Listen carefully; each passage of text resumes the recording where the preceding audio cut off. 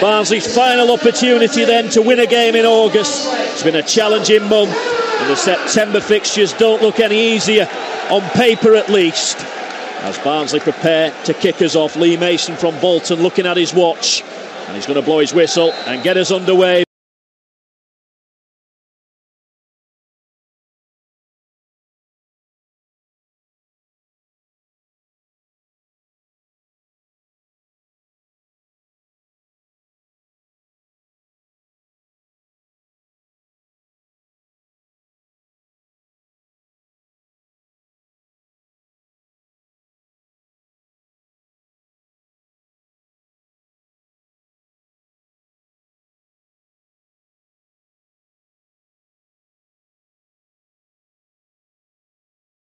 The box with O'Grady, twists and turns, gets a shot away, intercepted though by Peter Clark, but Barnsley, as the ball's only partially clear, pick it back up. O'Grady again, looking to turn at the byline, gets a cross in, but it's not going to find a two-hoop, and Huddersfield will clear through Adam Clayton. Barnsley have it with Dawson. Now it's forward for O'Grady again, with his back to goal, back into central midfield for Perkins, away to his right, where a two-hoop picks it up. On her way to his right-hand side for Wiseman, chipped in, Pedersen brings it down, and it'll fall for O'Grady!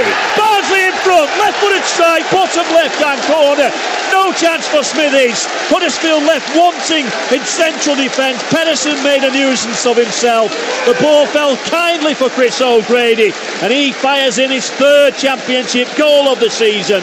And with 8 minutes gone at Oakwell in the Yorkshire derby, it is Barnsley 1, Huddersfield Town 0. Kennedy looking to deliver a cross. It's a measured one as well in towards Pedersen. Brings it down. Goal for Marcus Pedersen. Bottom right-hand corner on his full league debut for Barnsley. And he becomes the first Norwegian to score for the Reds since Jan Åge Fjørtoft back in 1998. And Barnsley double their lead in the Yorkshire derby on 31 minutes. It is now the Reds 2, the Terriers 0.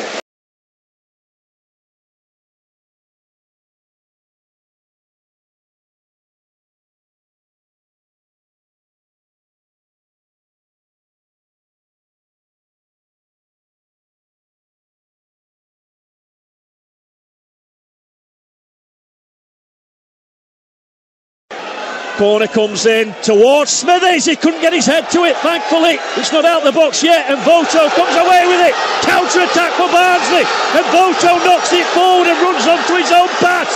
And Voto! He's going to be caught up, and Voto!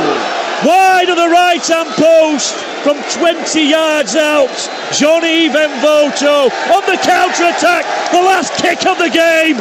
And Barnsley claim all 3 points in the Yorkshire derby.